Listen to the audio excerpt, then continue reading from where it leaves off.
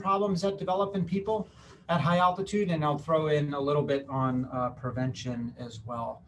And in terms of the goals and objectives, at the end of the session, ideally, you're going to be able to describe some of the normal physiologic responses to hypobaric hypoxia and how people feel different when they're in this environment.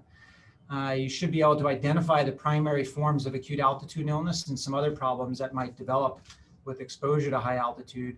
And finally, the hope is that you'll be able to outline a basic treatment approach to the main forms of acute altitude illness, and also talk a little bit about prevention with patients that you might be seeing in clinic. Now, in terms of where these issues come into play, acute altitude illness typically occurs when people get above about 8,000 feet or higher in elevation.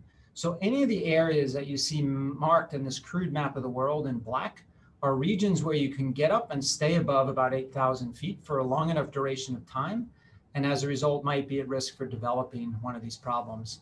So in the US, the main areas are going to be the Rocky Mountains, as well as the Sierra Nevada, but portions of Canada up into Alaska, the Andes Mountains stretching from the north all the way down to the southern end of South America, parts of Europe, scattered parts of Africa. People often don't think about the Atlas Mountains in Morocco, but they're quite high in elevation. Parts of the Middle East, and then the most noteworthy area of all are going to be the Himalaya Mountains in Nepal, India, Tibet, Bhutan, and China. When people are traveling into these regions, they need to think about altitude illness and be able to recognize, prevent, and treat it. Now, the main thing that happens when people go up to high altitude that puts them at risk is that the barometric pressure declines with increases in elevation in a somewhat nonlinear manner. And as a result of that decrease in barometric pressure, you'll see the partial pressure of oxygen at every point along the oxygen transport chain, from the inspired air to the alveolar air to the arterial blood and mixed venous blood, is going to go down. And how far it goes down depends on how high someone goes up in elevation.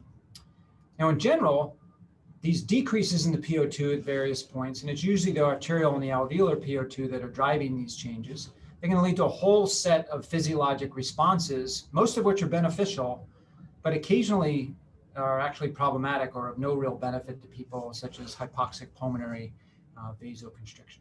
So this is the key environmental change that occurs at high altitude and the consequences of that change.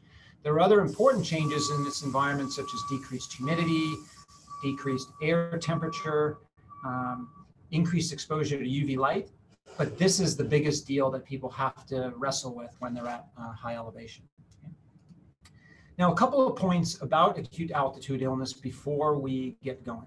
The first is that for the majority of people, the risk of developing acute altitude illness doesn't start until you get above about 2,400 meters in elevation, and that's roughly equivalent to 8,000 feet. And I'm going to talk in meters, so you have to get used to that conversion. So 1 meter is about 3.28 feet.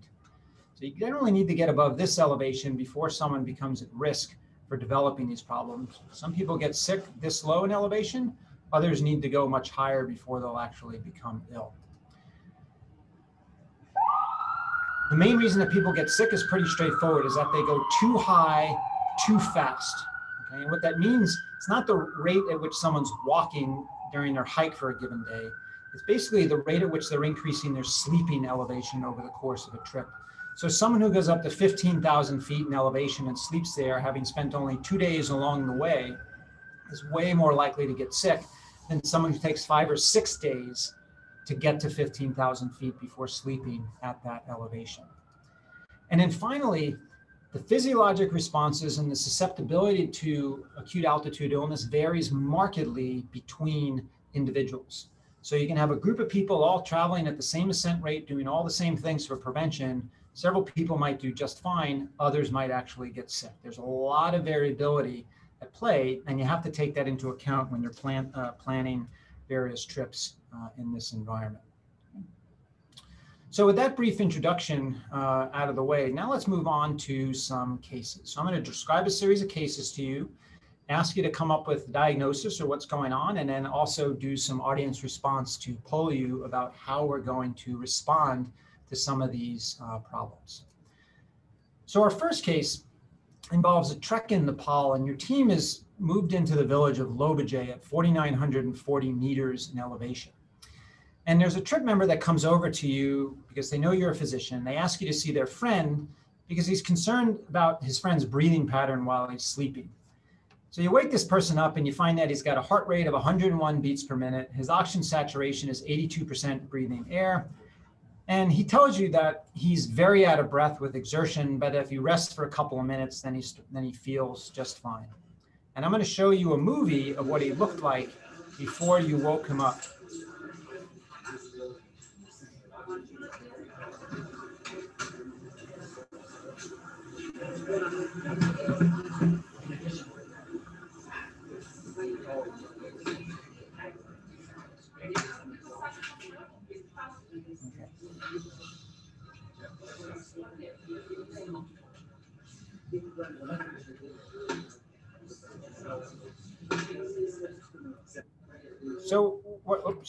So what I would like you to do is put into the chat your thoughts. What's going on with this person? Is he sick?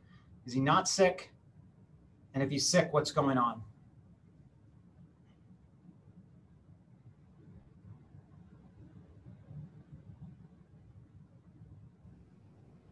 Andy, do you want me to share chat comments with you? I can actually see the chat myself. So okay, good. Yeah, so people can go ahead and put some thoughts in the chat as to what they think is going on. Sick or not sick, and if he's sick, what's the problem?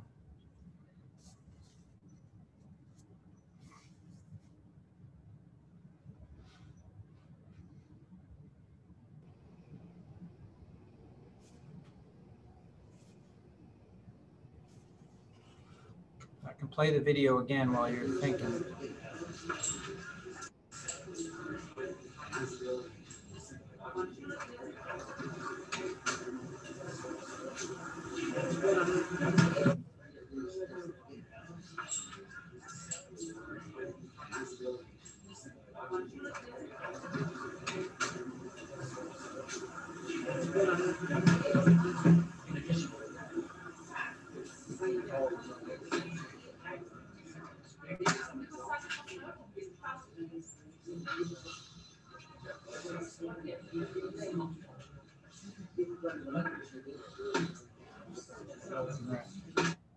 Not a ton of people venturing thoughts in the chat. It turns out this person's actually fine. He is demonstrating central sleep apnea or Cheyne-Stokes respirations. And here you see what this would look like if you did a sleep study on this individual. He's got this crescendo decrescendo pattern in his breathing movements punctuated by periods of apnea. And accompanying those periods of apnea are cyclic depressions in his oxygen saturation. But it turns out a lot of what's being described about him, breathlessness with exertion, with rapid recovery with rest, hypoxemia, a mild tachycardia, these are all actually normal responses to high altitude. He's otherwise well, and he's demonstrating a very common problem that happens to a lot of people at altitude, even if they're not sick, central sleep apnea. So as I mentioned a little while ago, that when you're exposed to high altitude, the barometric pressure goes down, and it has a lot of downstream physiologic consequences. So a decrease in the alveolar PO2 is going to trigger hypoxic pulmonary vasoconstriction. The decrease in the arterial PO2 triggers a whole host of responses, such as an increase in your minute ventilation, increased sympathetic activity, which leads to increases in cardiac output and heart rate. You also get increased EPO secretion, which will eventually lead to increases in the hemoglobin concentration. So a whole host of physiologic responses that you will see. And importantly, as a result of these physiologic responses, people feel different at altitude than they do at sea level, right? Their ventilation is up. So they might appreciate the fact that they're breathing more rapidly or taking more deep breaths than normal. They are breathless or out of breath with exertion. And so even if they're in good physical shape, a similar degree of exertion at high altitude is going to leave them way more out of breath than it would at sea level. Their heart rate and their blood pressure might be up. Quite often people sleep very poorly. They may not recognize that they're having central sleep apnea, but it is the driver of a lot of the sleep problems that people are having. And a lot of people urinate more frequently in the first couple of days at elevation. So it's important for people to understand that when they get up to high elevation, even if they're otherwise doing well, they're going to feel different than they do at sea level, both at rest and with exertion. And you want them to understand that because you don't want to have them mistake these normal physiologic responses for evidence of acute altitude illness. Occasionally people get confused, think that they're getting sick, and then they bail off a trip even though they were otherwise doing fine. Now, a little bit about central sleep apnea.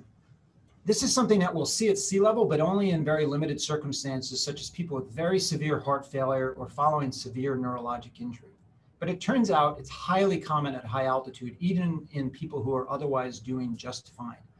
And it can actually persist for weeks following ascent to high elevation or with continued ascent to higher elevations, even though someone may tell you subjectively that their sleep feels like it has improved significantly.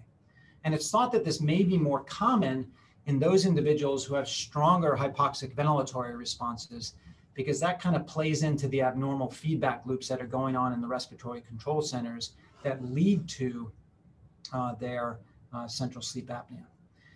Now, in terms of management, acetazolamide has actually been shown to decrease the incidence of central sleep apnea and periodic breathing at high altitude. So when used for prevention of acute mountain sickness, has this additional benefit. And there are some other medications that we commonly use for improving sleep here at sea level, which have been shown to improve subjective impressions of sleep at high altitude, but don't actually have any effect on periodic breathing itself. Okay.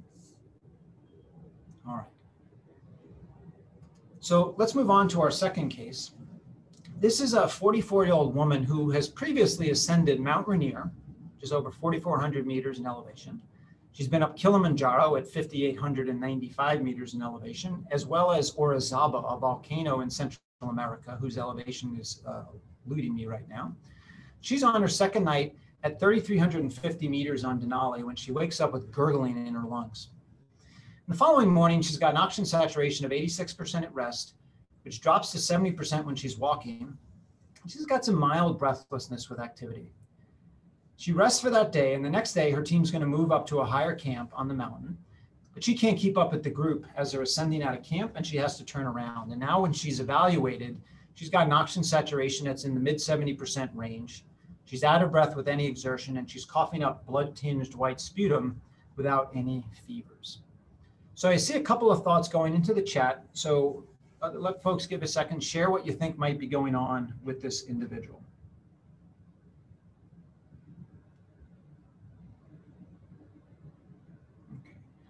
Great.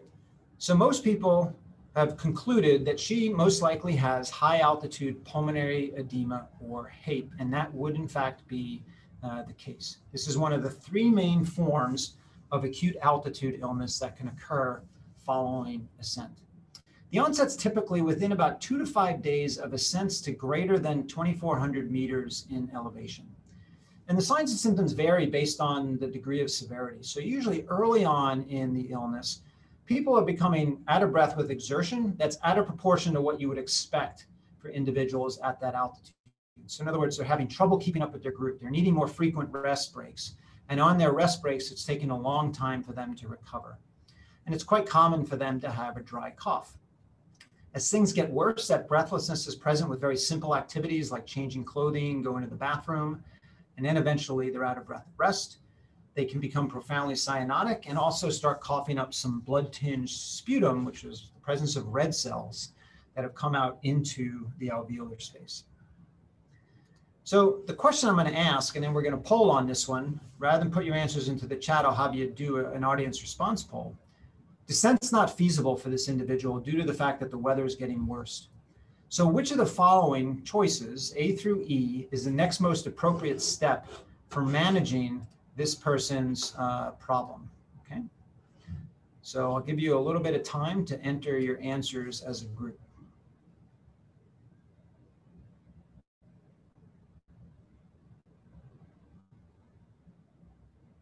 So descent's not feasible. What are you going to do?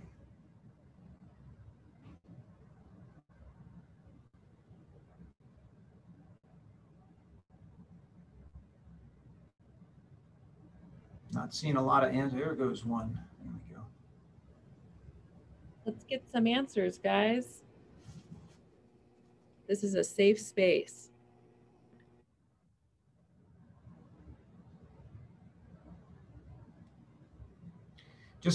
put your answer into question 1. I think there may have been an issue just creating the questions, but all you need to do is answer question 1.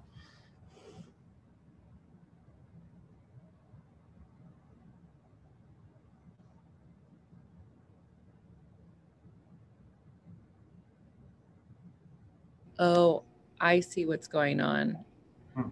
I'll try and fix it for the next one, Andy. Okay, that sounds good. Give people a little bit more time. Seeing a mix of people going for choice A and people going for choice E. So let me stop there and show you what we got. So most people went for choice A or choice E. There were no options, no one selecting any of the other options there, okay? All right.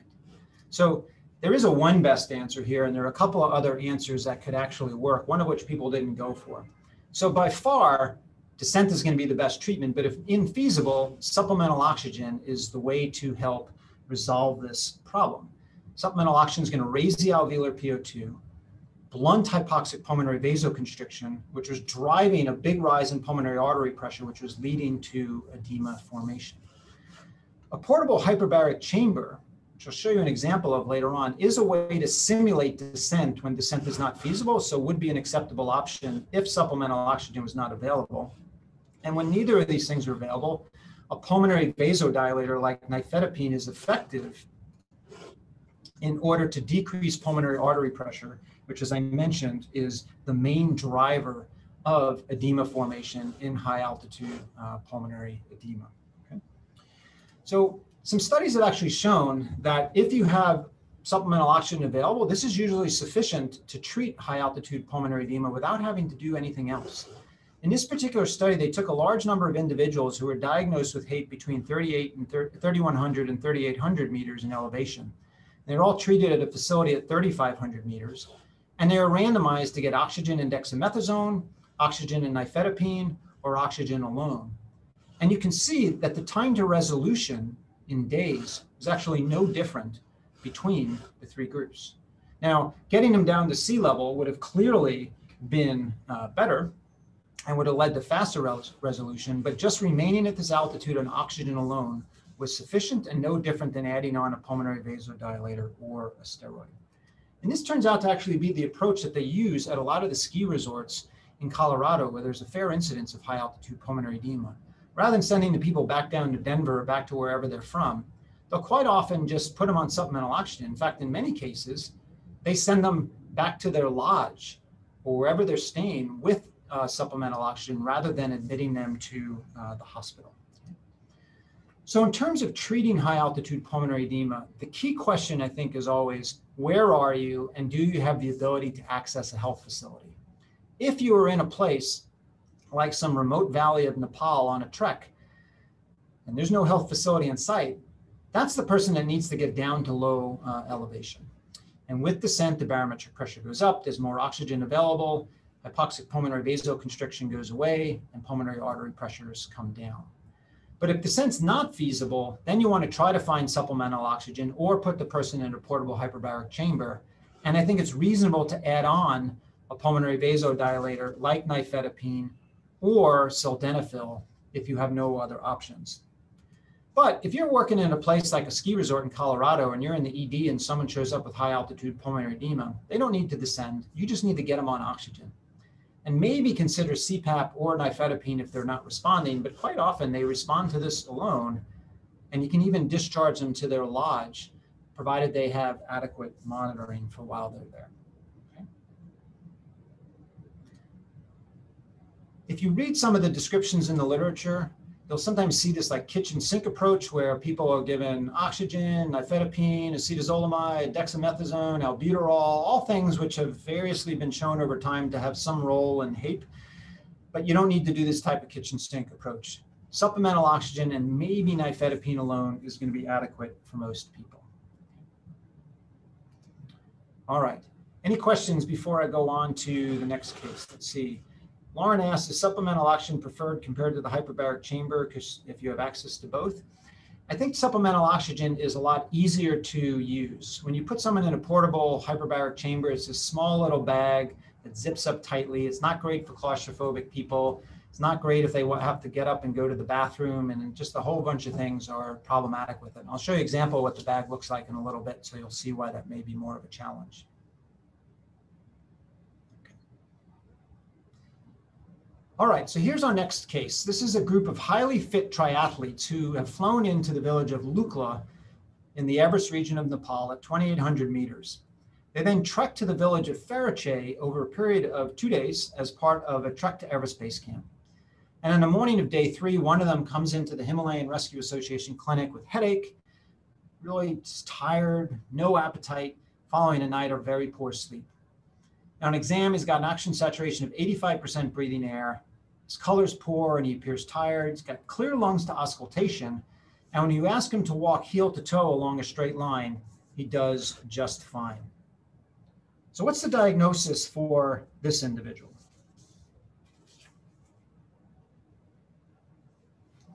You can put some thoughts into the chat.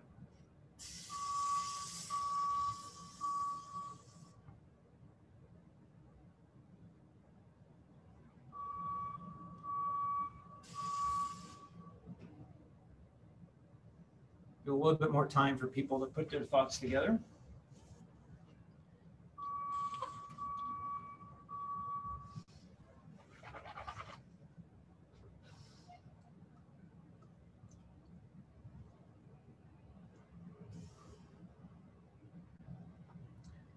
Okay, I'm seeing some votes for altitude sickness, but you got to be a little more specific because there's several forms of acute altitude illness.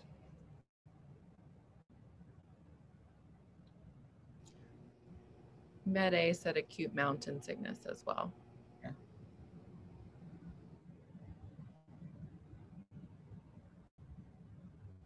Okay. So people are right. This individual is sick. He has some form of altitude illness. And as Med A and Lauren ventured, this person has acute mountain sickness, or AMS for short. This is by far the most common problem that happens to people who get sick at high altitude. Way more common than high altitude pulmonary edema. So if you're traveling as part of a group at high elevation, you're highly likely to see this develop in at least 1 or 2 people in that group. AMS typically comes on anywhere after about 4 to 8 hours, 6 to 10 hours after someone's gotten up to elevations of 2,400 meters and above. Some people might get sick once they get above 2,400 meters. Others might not get sick until they get above about 3,000 or 3,500 meters. The altitude of onset can vary quite a lot from person to person. The main symptom is going to be headache. But what you're looking for is headache plus 1 or 2 other things, such as severe fatigue, lack of appetite, nausea, vomiting, or this persistent lightheadedness or dizziness when the person is in the standing position. Okay? A headache plus 1 or 2 of those other things in someone who has come up to high altitude recently is more often than not acute mountain sickness. If you look at descriptions of AMS in the literature, poor sleep was a part of the diagnostic criterion, but that has been reevaluated over time. It's been increasingly recognized that poor sleep is present in a lot of people at altitude, even if they're not sick. So it's been taken out of the diagnostic criteria. So then the question for you now is, what's the most appropriate intervention for this person? Okay. Let's see. We're going to answer in, just do question 2, Sarah, is that right here? I only see. Andy, can I try to pull up the poll? Yeah, please do. I'm going to end that one. And then here we go. All right. Okay. So which of the following is the most appropriate intervention for this patient? Should they descend, go on supplemental oxygen, start acetazolamide, start dexamethasone, or take some ibuprofen?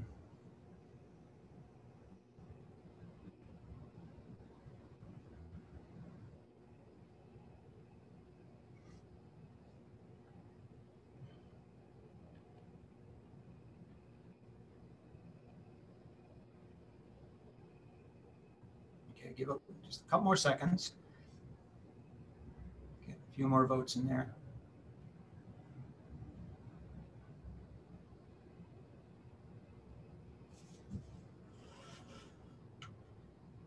Okay, Sarah, do you want to end the poll? share the results. There you go. So most people went for choice A to descend to lower elevation. Good number going for acetazolamide and a couple for ibuprofen. I actually think the best answer in this case is to just treat this person symptomatically with ibuprofen. You might actually consider adding acetazolamide or dexamethasone for someone who wasn't responding to this alone, or if their AMS got worse. Descent and supplemental oxygen are actually going to treat the problem, but they're not necessary in this situation because for the majority of people, AMS is a mild problem and these interventions aren't warranted. Usually with just time and some symptomatic treatment, the person will get better. So when people have AMS, the first priority is stop going up in elevation. Stay put, rehydrate the individual, not because dehydration causes AMS, but because dehydration is a common problem at high altitude due to the decrease in the humidity and the increase in sensible losses through the respiratory tract. And dehydration feels a lot like acute mountain sickness. So you're trying to eliminate that as a problem. And then use symptomatic treatment, aspirin, ibuprofen, acetaminophen for the headache, maybe an antiemetic. That works for the majority of people. Just stay put at the same elevation and the symptoms will resolve. If things do not resolve, so in other words, symptoms get worse despite appropriate treatment, they fail to improve after like half a day or a full day of doing this stuff, then you would consider addition of acetazolamide or dexamethasone. If the AMS is really severe at the get-go, you can add these medications right away. Of the two, they've never actually been compared in research studies to each other for the purpose of treatment, but empirically, evidence suggests that dexamethasone is probably more rapid onset and more effective at treating active symptoms for individuals. And we're only going to use descent or supplemental oxygen if the patient is not improving or worsens on these steps here, okay? So most people who get AMS can quite often continue their trip depending on what it is that the group had planned to do, okay? All right. So here's another case. You have a 42-year-old fit man who reaches 3,600 meters from sea level over 2 days. And he spends an additional 2 days taking short hikes to acclimatize. The next day he moves up to 4,940 meters in elevation and then comes back down to sleep at 3,900 meters. So essentially he went over a pass before coming down to 3,900 meters. And the following day he's got a severe headache while going back up to 4,900 meters. And after a night of sleep at that elevation, he's confused, he has incoherent speech, he's disoriented and can't coordinate his foot and hand movements. So I'll let you put in the chat what you think could be going on with this individual.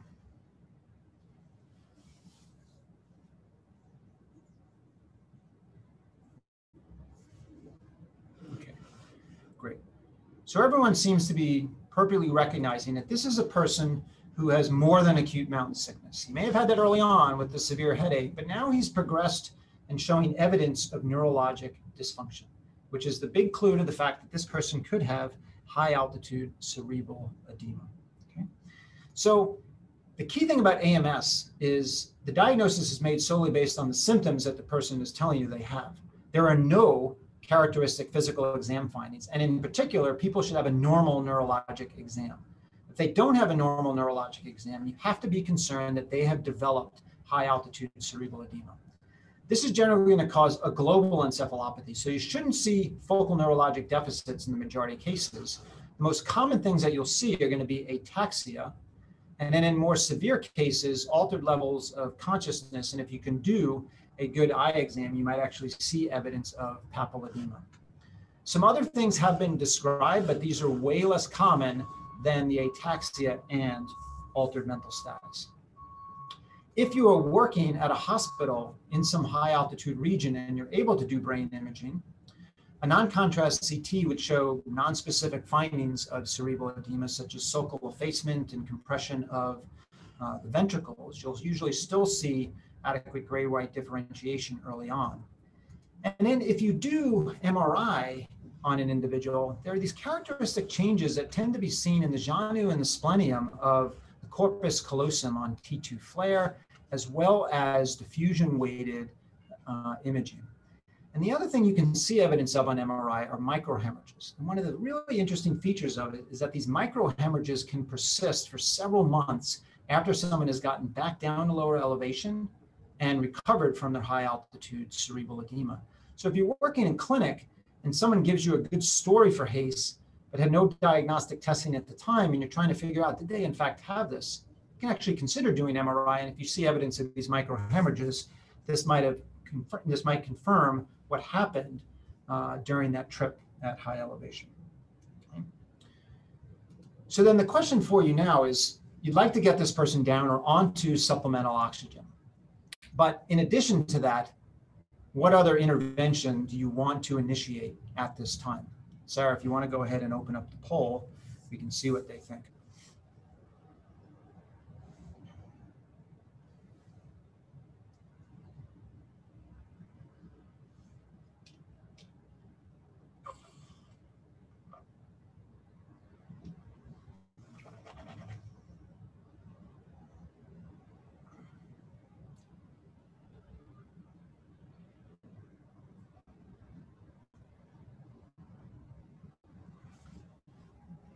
We'll give it about 10 more seconds.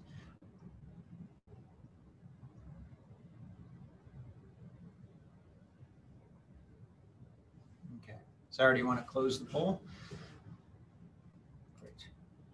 So most people went for dexamethasone, but a few went for acetazolamide, and then some for hypertonic saline and mannitol. Okay. So the correct answer here is dexamethasone. Okay. This is the medication you want to get someone on when they have high altitude cerebral edema.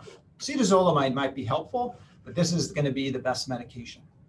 Diuretics have no role in HACE, nor do they have any role in high altitude pulmonary edema. And in hypertonic saline and mannitol, which we often think about for managing diffuse cerebral edema and increased intracranial pressure at sea level, particularly in a hospital, have no role in the management of this disease, particularly when you're in a field environment where it's really hard to adequately monitor patients who are given these medications, and in particular to follow their serum osmolality and their serum sodium adequately. So dexamethasone is going to be the highest priority. People should start with an 8 milligram dose, followed by 4 milligrams every 6 hours, however you can get that medication in, whether it's IV, intramuscular, or if they're able to swallow orally. Now, if the stent is not feasible and medications are not available to deal with severe altitude illnesses, such as high altitude pulmonary edema or high altitude cerebral edema, you can use what's known as the portable hyperbaric chamber. You'll sometimes hear it called a Gamov bag, but it turns out Gamov bag is just one of 3 different models that are out there on the market. This is the generic name for the intervention. And what it is it's a bag, and you put the ill person in the bag, and there's this tight sealing zipper here that you close up. There's a window that you can use to look at and communicate with the person so they can easily hear you and you can hear them. And then some individual has to stand outside the bag and pump on a foot pump to inflate the bag like it's a balloon. And with inflation of the bag, the barometric pressure inside the bag goes up, and it's like simulating a descent in elevation. So here's an example of how it works. This is a friend of mine wearing an altimeter watch while standing at 4,300 meters or 14,300 feet in elevation outside the Gamov bag. The person was put in the bag was inflated to 1.2 pounds per square inch, and now you can see the altimeter watch and what it's reading inside the bag. An elevation of 10,720 feet or 3,200 meters. So by simply putting this person in the bag, you have affected a descent of over 1,100 meters in elevation. And if you keep the person in there long enough, their symptoms will resolve. Now, the question often comes up is, well, great, I put them in the bag and things got better, but what happens if I take them out of the bag? They're right back up at high altitude. Aren't they going to get sick again? And the answer is, sure. But it's not like you're going to take them out of the bag and boom, everything's going to come back immediately upon removal from the bag. If you kept them in there long enough, when you take them out of the bag, you've bought yourself some time that now maybe they can walk down under their own power, or it's daylight and it's easier to get down, or the helicopter has finally arrived and you can get them over to that helicopter and get them flown down off the mountain. So this has the potential to be a life-saving intervention when descent or oxygen or other things are not available. Now, before we go on to the next question, it looks like there's a question in the chat about rectal dexamethasone. And honestly, I don't know if there's a rectal preparation of dexamethasone. So I couldn't give you a good answer to that question. All right. Any other questions before we move on?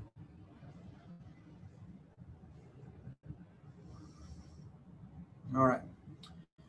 So you have a 49-year-old man who's climbing Denali with a guided expedition.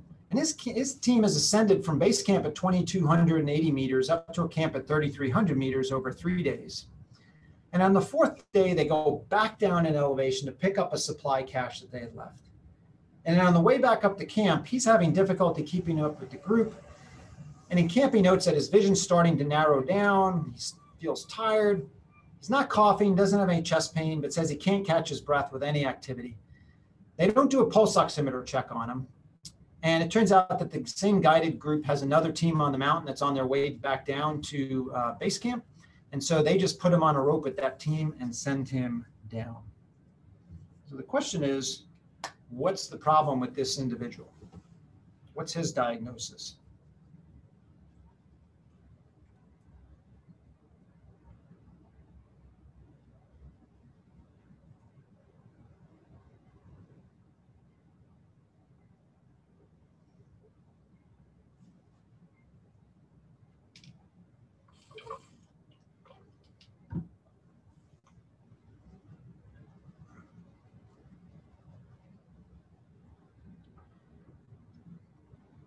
I'll give you a little bit more time to talk amongst yourselves, share some thoughts in the chat.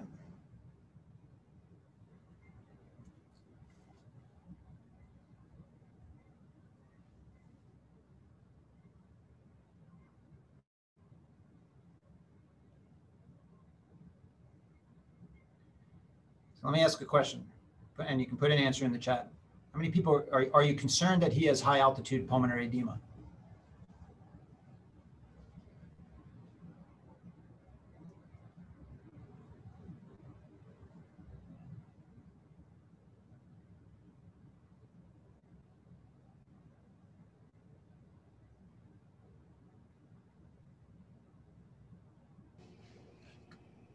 Is anyone concerned that he has high altitude pulmonary edema? Yes or no in the chat?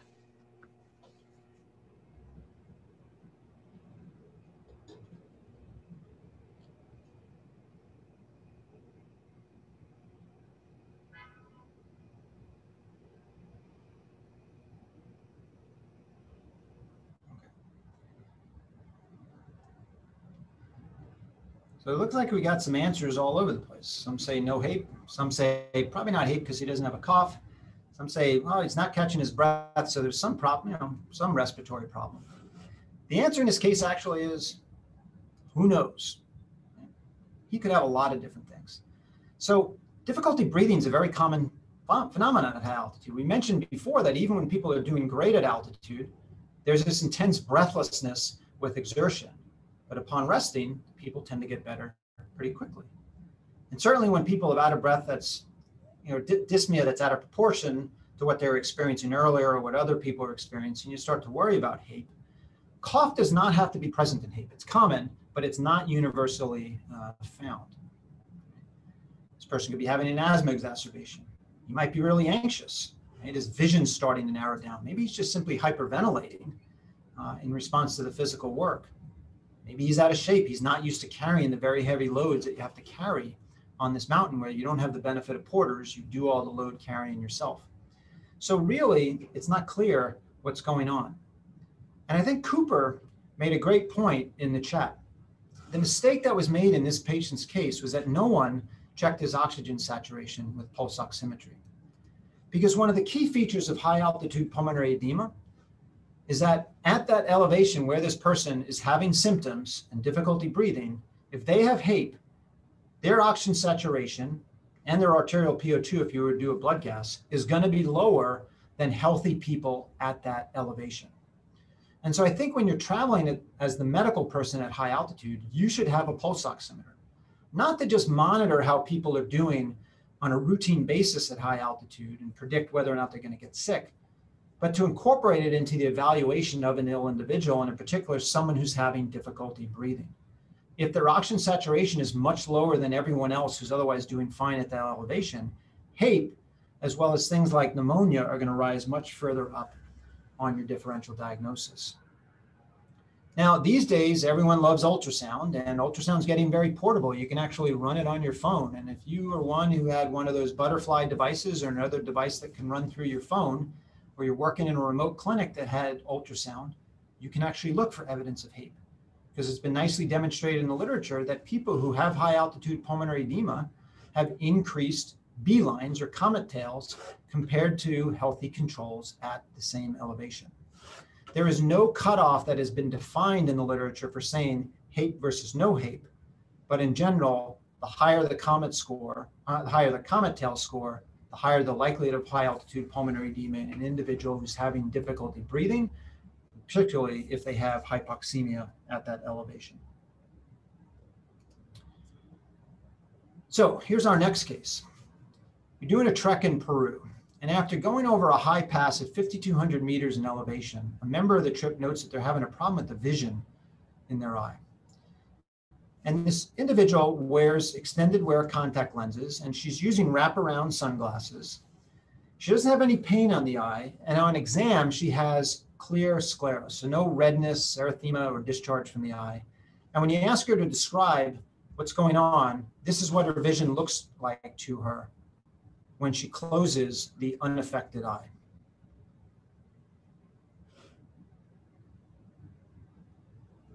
So the question is, what are you going to do for this individual? Are you going to descend to lower elevation, remove the contact lens, start ciprofloxacin eye drops, start oral dexamethasone, or tell this person to remain out of the sun in their tent for 2 days while the group waits to move on?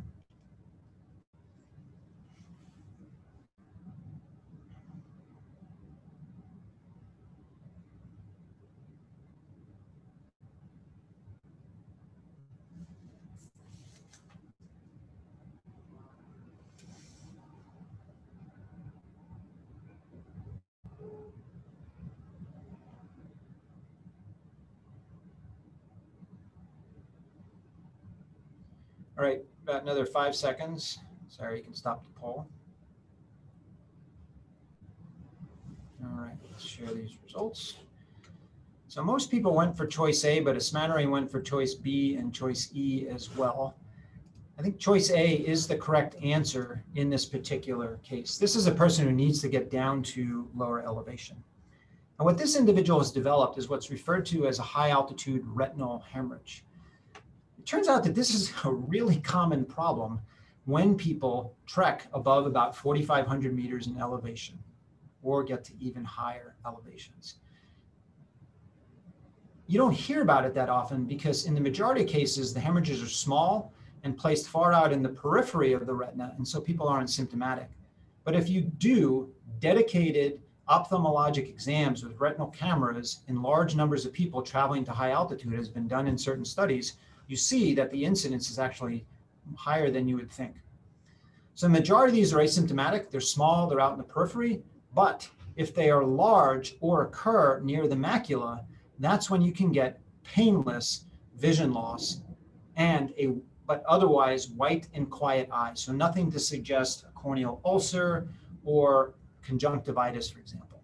These people need to get down in elevation, and they should not go higher on the trip if at all feasible.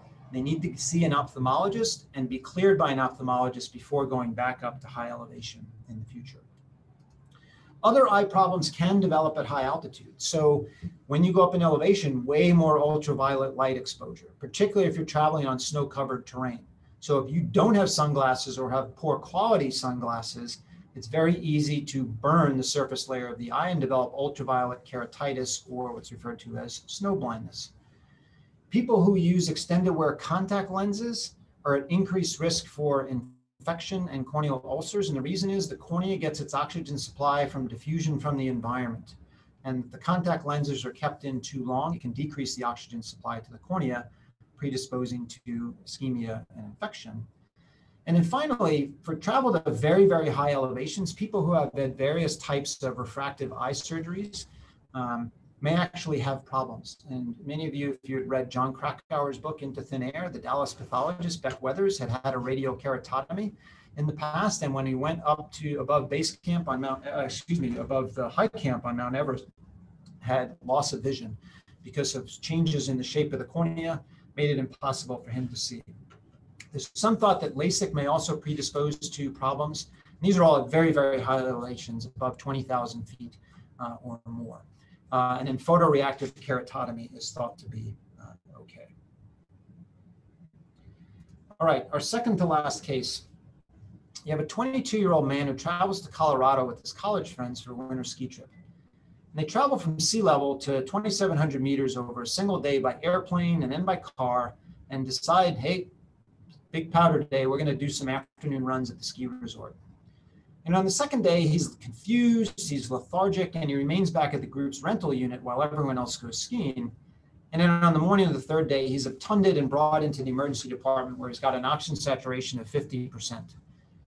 Chest radiograph is done. It shows bilateral alveolar opacities, while his head CT is read as normal. So what problem or problems does this individual have?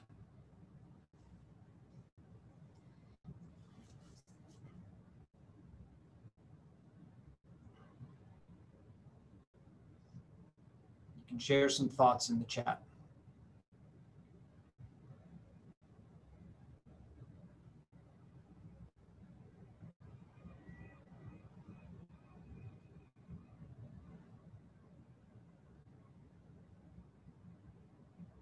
COVID-19 is actually not a bad thought, given the ease of spread in this epidemiologic setting.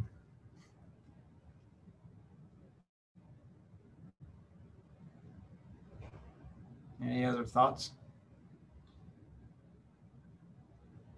Looks like Sylvia and the Med A team have thought about whether he could have high altitude pulmonary edema. And then Sarah's raised concern for PACE as well. These are all perfectly valid thoughts. Here, if someone is very hypoxemic at high altitude, and he may be obtunded enough that he can't tell you about dyspnea and exertion, and with this degree of hypoxemia, you would certainly be worried about high altitude pulmonary edema, particularly with opacities on chest imaging. And then the question is, does he have HACE in addition to this or not? Okay, so it's certainly possible. So the challenge in this situation is when people have HAPE and it's really severe, they're going to be very hypoxemic. And severe hypoxemia, as you see in the hospital, can actually cause encephalopathy, or what we refer to as hypoxic encephalopathy. So what could you do to tease out whether the encephalopathy is due to hypoxic encephalopathy alone or concurrent cerebral edema that just isn't severe enough to be picked up on a CT scan at this point? Put some thoughts in the chat.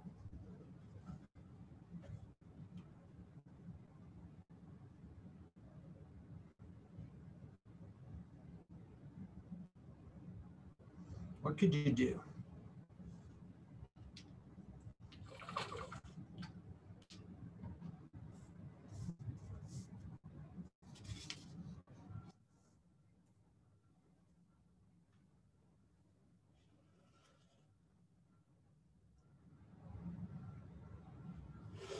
So one thought is give some empiric dexamethasone. And then a couple of folks, Med A and then Sylvia Stellmacher, have asked, what happens if I put the person on oxygen? I think that's a great option in this case. Put them on supplemental oxygen and look at the response. If it's hypoxic encephalopathy, as soon as you raise the oxygen saturation with supplemental oxygen, they should start to clear relatively quickly. Whereas if they've started to develop high altitude cerebral edema, while oxygen or descent is ultimately the best treatment for that, the improvement is not seen very quickly, as it would be with hypoxic encephalopathy. So this is a quick and dirty way to sort out right off the bat whether you've got HACE along with HAPE or just HAPE alone. In the end, if you're in a field environment and you're not sure, treat for both at the same time. Add on dexamethasone as part of your treatment regimen. The risks are way outweighed by the potential benefits if they do in fact have developing cerebral edema. Okay? All right. And then here's our last case. You have a 45-year-old man and his 43-year-old wife who are planning to climb Mount Kilimanjaro. And both of them are healthy. They have no chronic medical problems.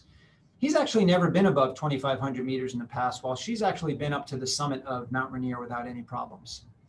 They're planning to do what's known as the Machame route on Kilimanjaro. They're going to reach the summit on day 6 and then descend and finish on the 7th day. And they're seeking some advice about what you would do to avoid problems with the altitude during their climb. And so if you want to unmute yourselves and share some thoughts, or want to put some thoughts into the chat about what you would tell them about how they can prevent problems related to the altitude.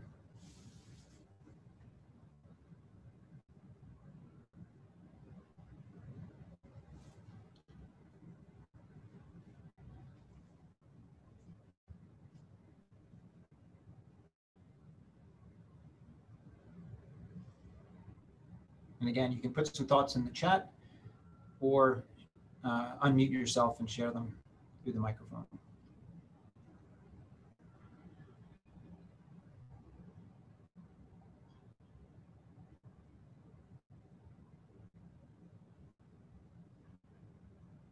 Okay.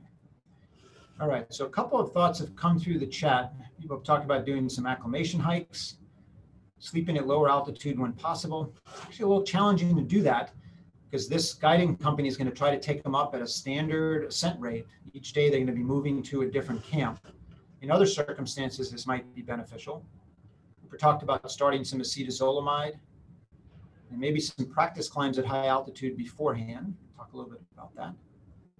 And then a variety of things suggested by Lauren, like slow ascent, some acetazolamide. Sylvia wants to put this person in a hypoxic tent at home. I'm not sure the man and woman will have great relations with each other if they're sleeping inside a hypoxic tent for long periods of time, but they can sure as heck give it a try if they want. All right. So I mentioned the key point before about why it is that people get sick when they travel to high altitude. By far, the main reason is simple. They go too high, too fast. This is one of the earliest studies that established this relationship. It was done in Nepal. What they did is they looked at trekkers going to Everest Base Camp. And with that route, you have two options. You can fly to the village of Lukla at 2,800 meters and then start to trek from there. Or you can walk from Kathmandu to the village of Lukla over a period of about 5 to 10 days and then do the trek from that point. And they looked at the incidence of acute mountain sickness in the two groups, and you can see that it was far higher in those who flew into Lukla rather than those who did the trek the entire distance. Okay? So overly rapid ascents are the main ways that people get sick. So the best method for prevention is slow the rate of ascent. And what's generally recommended is once people get above about 3,000 meters in elevation, you want to limit the increase in the sleeping elevation to about 300 to 500 meters per night. And every 3 to 4 days, the group should take a rest day, sleep at the same elevation for at least another night. On that rest day, they can go take a hike, they can do nothing, they can read their book, whatever. But the key thing is stay at the same elevation for a second night to give the body time to acclimatize and have those beneficial physiologic responses that will help decrease the risk of altitude illness. This works for the majority of people. There are pharmacologic options that are available in certain situations. The most commonly used medication is going to be acetazolamide, right? Or Diamox, as it's often called. Dexamethasone, a perfectly valid alternative. If people have had high altitude pulmonary edema in the past, nifedipine is used to blunt the rise in pulmonary artery pressures. It is not used in people who've never had any acute altitude illness before. So then the question is, how do you decide who needs medications versus just relying on this alone?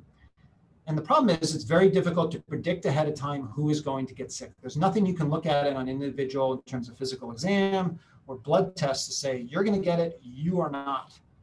And if they've never been to altitude before, who knows? So usually what you can do is take a look at the ascent profile and ask a variety of questions. How fast are they going on how high are they going on the first day? What's the rate of increase that's planned in the sleeping elevation for the trip? Have they been sick before? Are they building in acclimatization days? And if they're deemed to have a moderate to high risk ascent profile, then you're going to put them on pharmacologic prophylaxis. But if they're going to a relatively low elevation, the ascent rate's very slow, they've never been sick before, you don't need to use any medications at all. There's more specific criteria that are listed that incorporate these things in the set of guidelines from the Wilderness Medical Society. And one of the things that's in that set of guidelines is that all ascents of Mount Kilimanjaro are considered high-risk ascents. The guiding groups on Kilimanjaro, particularly the local guiding outfits, are notorious for taking people up the mountain way too fast. And there is a very, very high incidence of acute mountain sickness and other illnesses on that mountain. And for that reason, pharmacologic prophylaxis is strongly indicated for anyone who's going up Kilimanjaro who has no idea how they're going to react to the environment. If someone's been to altitude a lot before and knows they tolerate it just fine, they may not need it. But for the altitude naive traveler, I would strongly consider it for Kilimanjaro. Okay. So that brings us to the end of the last case. Let's summarize some of the key points. The first thing is, remember, hypobaric hypoxia is going to trigger a whole series of physiologic responses. And as a result of those responses, people are going to feel different. People need to know that they're going to feel different so they don't mistake those normal physiologic responses for evidence of acute altitude illness. Descent is going to be the best treatment for all forms of acute altitude illness, but you usually only need it when people have HAPE, HACE, or very severe AMS, or AMS that's not resolving with appropriate measures. Most people are going to develop AMS, and they can just use symptomatic treatment at the same elevation, and in most cases, things are going to resolve. There are a variety of other things that happen at high altitude besides AMS, HACE, and HAPE. So you have things like high altitude retinal hemorrhage. People have a habit of having panic attacks. You might see an asthma exacerbation. So you have to be on the lookout for some of these other problems that can occur. And then finally, the single best way to prevent all forms of acute altitude illness is to slow the rate of ascent down where feasible. And with that, I'm done, and I'm happy to take any questions. And then the code here can be used for evaluations. Thank you so much, Andy. That was awesome. I'm just going to put a plug in for the speaker eval. There's also a link in the chat that I'm just putting in now. And I see a couple questions. So I think both questions get at the same thing. Do you have to worry about the rate of descent? And the answer is no. This is very different than diving. With diving, you don't have to worry about the rapidity with which someone goes lower in the water, but you definitely have to worry about the rapidity with which someone comes back up to the surface of the water. But that's not an issue at high altitude at all. And the reason is the barometric pressure changes that you're dealing with at high altitude, although important physiologically, are really small, particularly compared to diving. So you would have to go up to the summit of Mount Everest at over 8,850 meters in elevation before the barometric pressure would be 1/3 of what it is at sea level. But with diving, you need to just go to 30 meters in depth, and the barometric pressure has already tripled. And so way bigger pressure changes with diving, way bigger consequences of coming up too quickly, but not an issue at high altitude.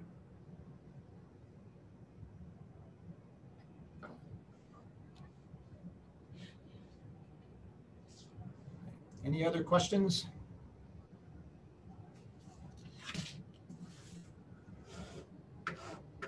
All right. Great. Sounds good. I think we'll end it there. Thanks very much, everyone. Thank you so much. Bye, everyone.